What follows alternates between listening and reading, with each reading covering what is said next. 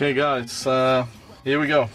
This is the video that I promised a couple of my subscribers, and a couple of my subscribers asked me to do it. So here it goes. First of all, this is Marlin 1894 in 44 Magnum, cowboy gun they call them, lever action. 10 shots in the magazine, and you can have one in the chamber, and it's got a cross bolt safety. If you push it from the left to the right, it's safe. If you push it from the right to the left, it shows red, and that means that it will fire. If there's a shot in the chamber, there will be a discharge. But right now the rifle is safe, completely empty, nothing in the chamber, nothing in the magazine, nothing in the chamber. Safety is #1 priority, so whenever you go to clean your rifle, you're going to make sure the first thing you check is make sure that it is unloaded. So absolutely nothing in the chamber, and obviously nothing coming through from the magazine, so that means it's safe. You have to make sure that you visually and you physically check that there's nothing in there. Okay. Another thing, you got to make sure you use a good quality set of screwdrivers so that you don't damage the screws on your rifle. I got myself Brownell's Magna tip, and you get a whole bunch of different size screws. It's a good investment. These things are guaranteed for life. I think Brownell's guaranteed them for life. They're magnetic tip, so they'll clip into the tip of the screwdriver. They won't be coming off. And then once you pick up the screw as well, it'll be magnetized to the tip of the screwdriver, and then that just makes it easier to pull something out or to put it in place. What we're going to do is a full disassembly, which means removing the stock, removing all the bolt, removing all the internal parts, removing the bottom plate to the trigger guard, and everything. And I'm even gonna take off the forward grip, the tubular magazine, to clean inside the magazine. Just basically a complete strip.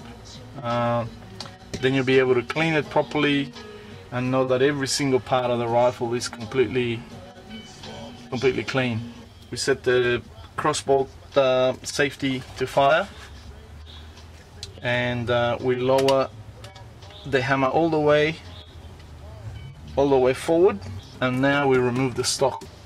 Just check the size of the screw that you're trying to remove, and then use the appropriate tip to take it off. Okay, this is a fairly long screw,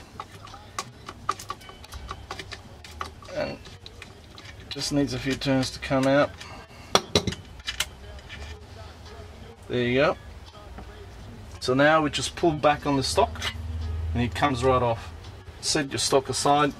You can visually check and see how the timber looks. If the oil is getting in there, it'll weaken the wood, so you don't put too much oil on your timber, because it'll seep in, it'll weaken the timber, and then you're going to end up having to replace your stock because it'll start wobbling around, a few years down the track. This is American walnut. Okay, the next step, we remove the mainspring from the hammer strut. Now, the reason why the hammer has to be all the way forward, because if you've got it in the cock position, then the spring will be under tension. It'll be a lot harder to take out. So you need to have it all the way forward, all the way to the back of the bolt. Okay, because then that relieves the tension. See, if you cock it, then that spring is compressed and it's under a lot of pressure. So you put it all the way forward, and then you're able to take this out. This has a little notch on the side here. You just need to take it out of there. Taking it out is easy. Putting it back in there is can be a little bit difficult, but I'll show you a trick when we go to put the rifle back together. Put your parts aside, give them a quick check. No rust, no undue wear and tear, just the normal sort of thing. Yeah, no rust. Okay, now we basically have to cock the hammer this time back so that we can remove the bolt. In order to remove the bolt, we basically take it back and we undo this screw here.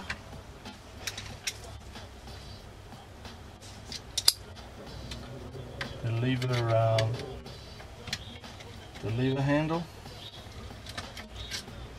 See, there you go, the screw is magnetized. Can you see that?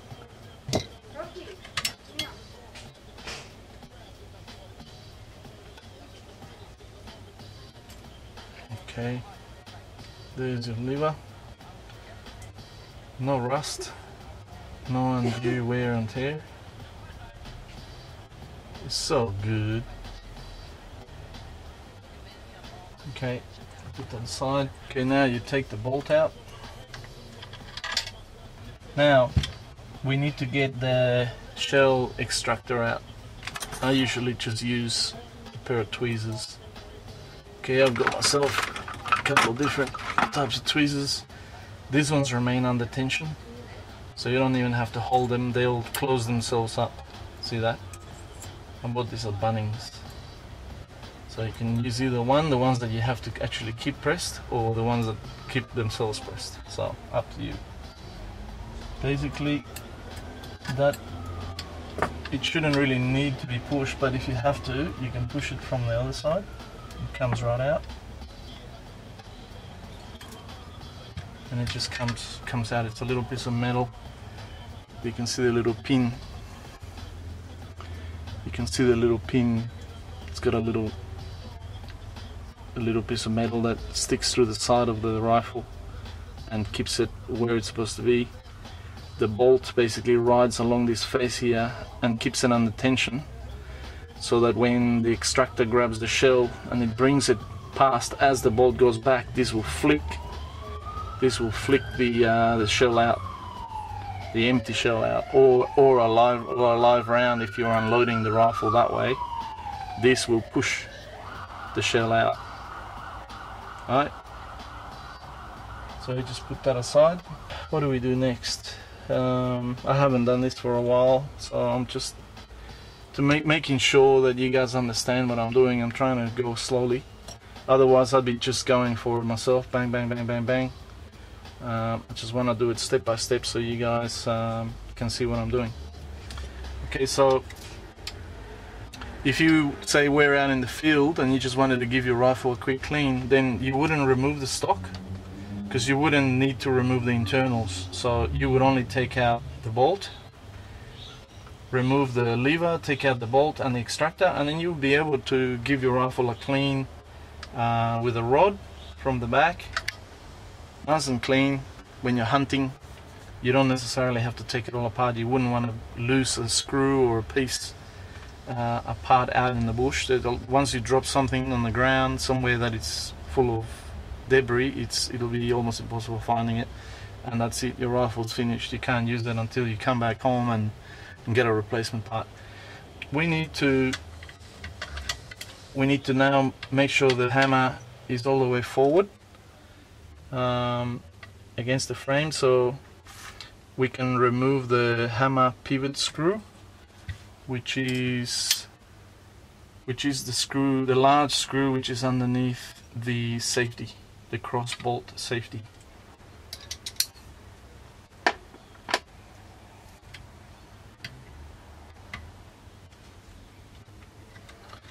This screw here tends to come loose as you use your rifle, as you shoot. This screw has a habit of coming loose, and so maybe when you reassemble it, you might need to put a little bit of removable Loctite. Okay. Perhaps I should have explained a little bit better.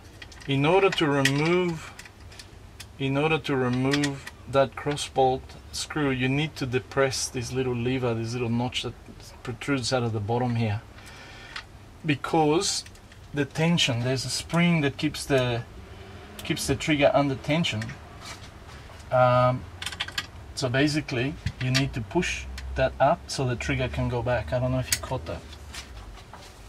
Okay, you've got this little notch behind the trigger here. See if I can see it. Can you see it there?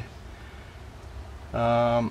This little notch here has to be pushed in order for the trigger to be able to go back and release the tension so that you can put the cross bolt, or pull the cross bolt screw out, the trigger pivot screw, sorry. I'll try to do it as much as I can. So I'm gonna push it and then pull the trigger back, and then once the trigger is in position, then the tension is taken, and you should be able to place your hammer in line, and the screw will be able to come out. It won't be under tension, because if you do it the other way, if you let it go, then that will be pushing it, the tension will be pushing it.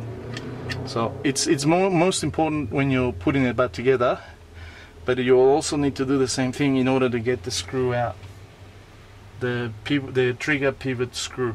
So there you go, that's out now. Okay, so now we turn this rifle upside down, and we're gonna undo this screw that's here just behind the forward grip. So when we undo that, then this piece, the bottom plate, will be able to come out. In order for this bottom part to come out, we need to remove that screw, and we also need to remove this screw. So it doesn't really matter which one you take out, but you'll need to remove both. So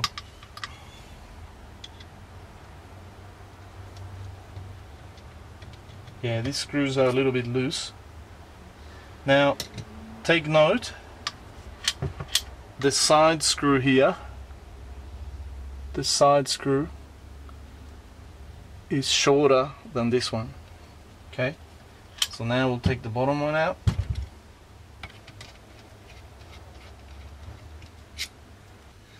The bottom screw, you can see the size here.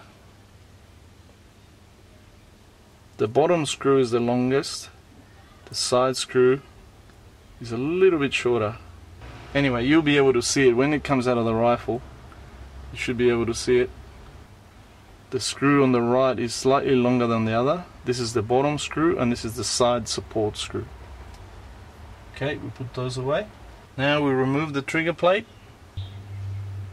Basically all you do there, once the screws are removed, just basically pull on it.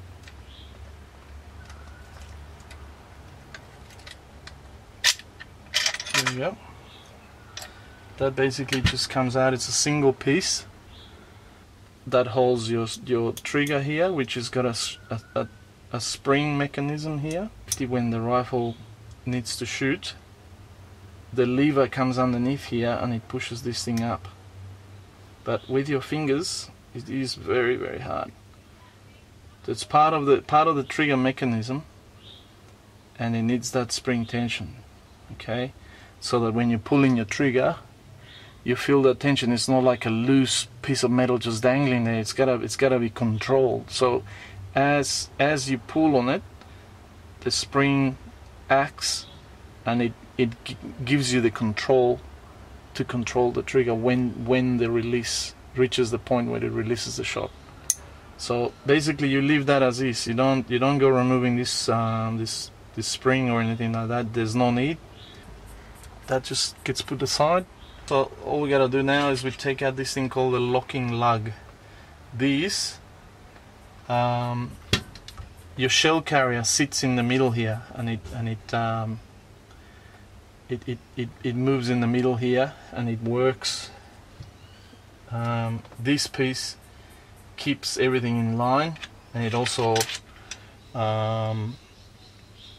locks the bolt.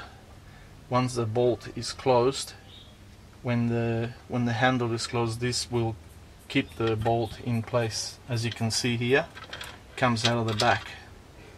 That keeps your bolt locked and in place, and basically it goes into this notch here. Yeah, can you see that hole in your bolt? The locking lug just comes underneath, and it goes around there like that. Basically it'll help to keep your bolt in place. Okay, it'll obviously be under tension, but that keeps your bolt in place for when the shot gets fired. It just locks it in place, and it can contain the pressure. Okay, so now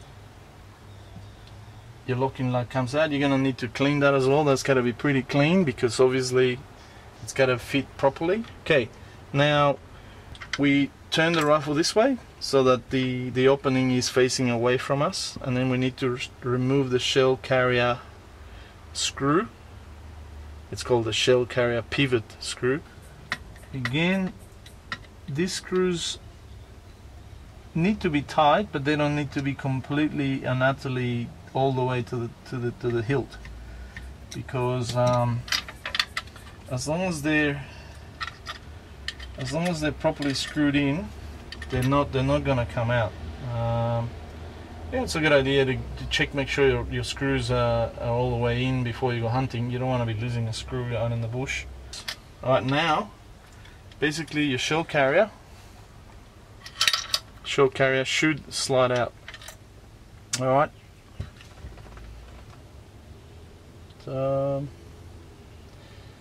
this is the part that was giving me trouble.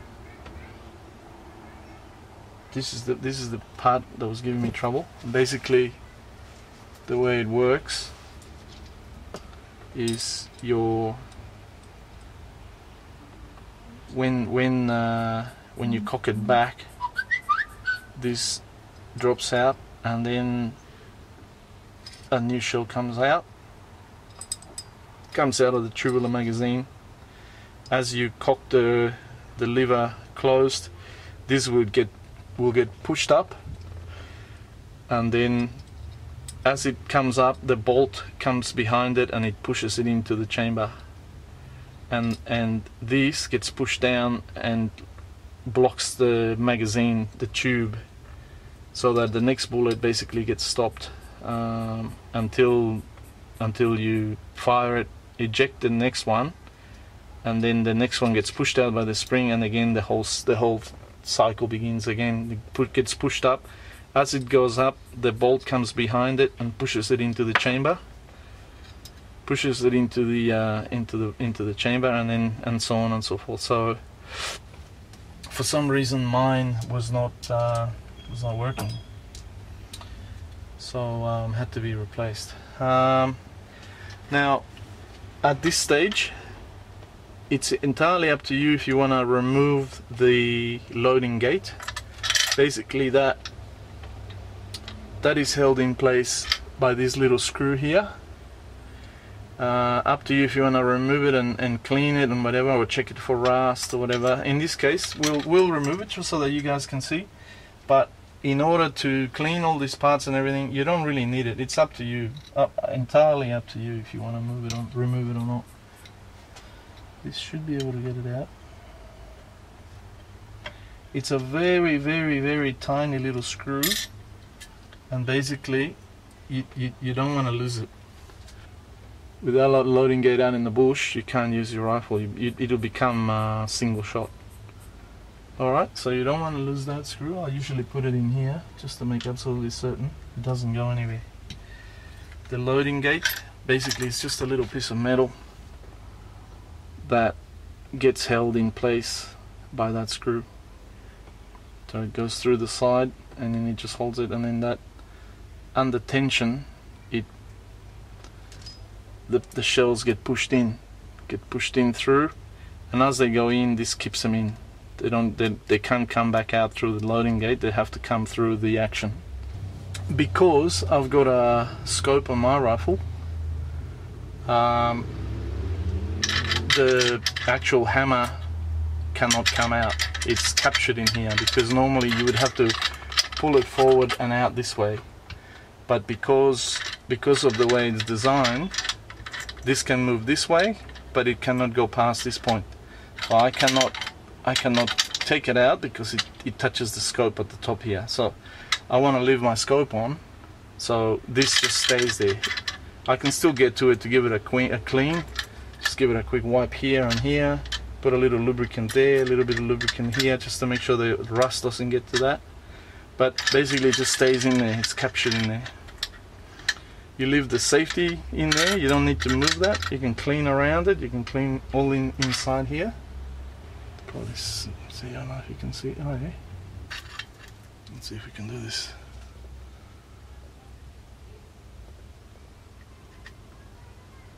Yeah, it's fairly clean.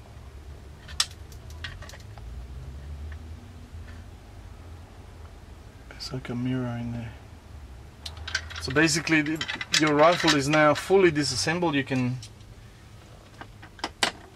get into all these pieces and give them a really good clean them all out, make sure they're nice and lubricated. You can use, you know, an oily rag, or basically wipe them clean and make sure all the threads are clean.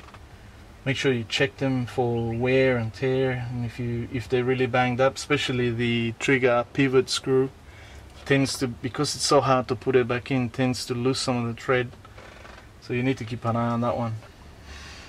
All these areas that are shiny are the areas that you need to make sure are clean and also well lubricated, because obviously they're gonna be rubbing against all the pieces. And if you want your rifle to action nice and smoothly and freely, you gotta make sure they're nice and clean and also well lubricated before you reassemble the rifle. Now I've seen some people that get polish paste and really 1200 to 800 sandpaper, and they polish all these shiny areas, polish them, give them a really smooth finish. As you can see, some of the areas are shinier than others. That little bit there at the top, probably see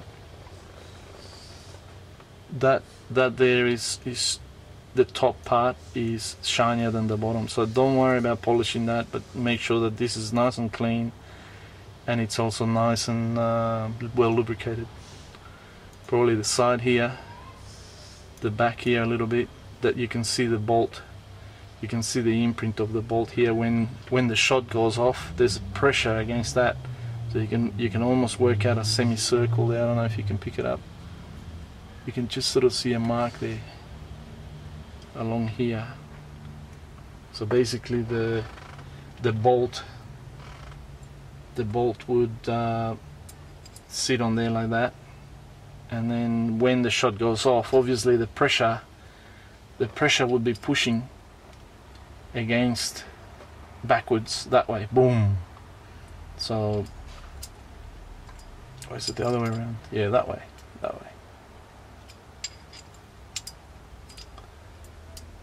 So yeah, that holds the bolt, and as it fires, obviously the pressure behind, when the explosion happens inside the chamber, the hammer pushes the bolt through and pushes the firing pin, the firing pin comes through the back.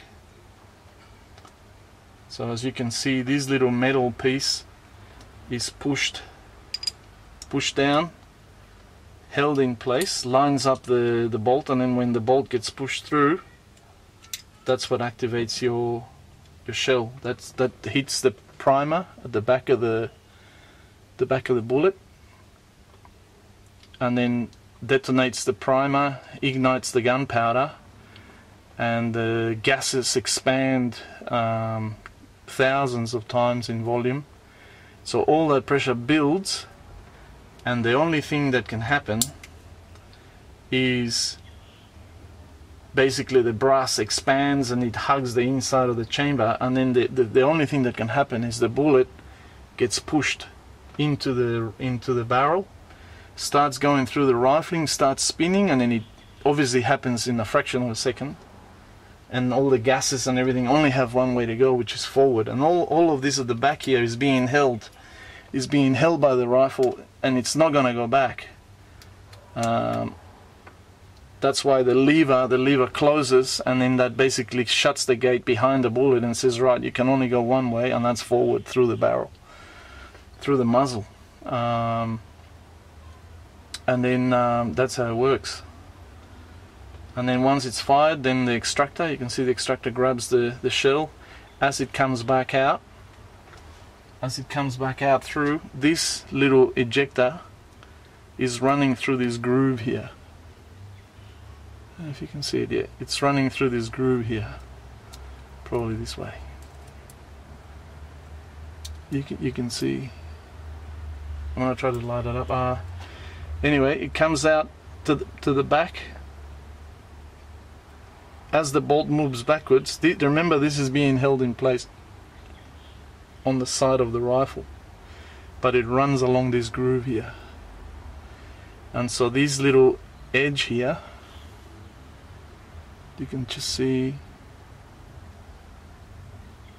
this little metal sticking out, pushes on the shell,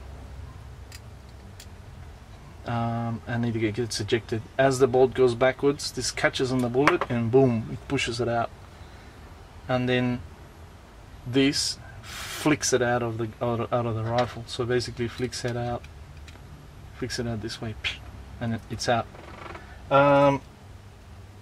Okay, maybe I digressed a little bit there, but you need to know how your rifle, how all the parts fit in. You need to understand how they all work.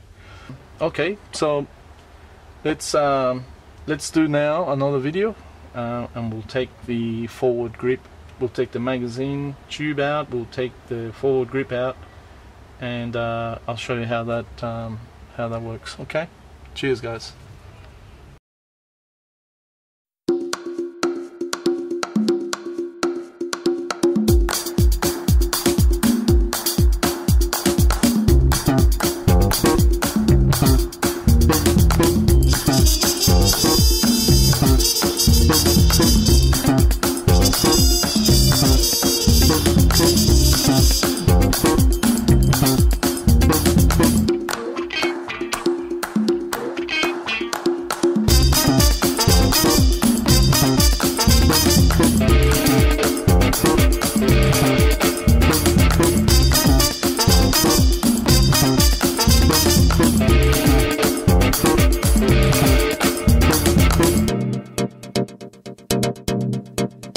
What's up, world? Let's get it poppin' with CC Mixer. It's your boy Jeff Williams. Word. What's up, young world? It's Jeff Williams. And Jay Lance. You're listening to CC Mixer.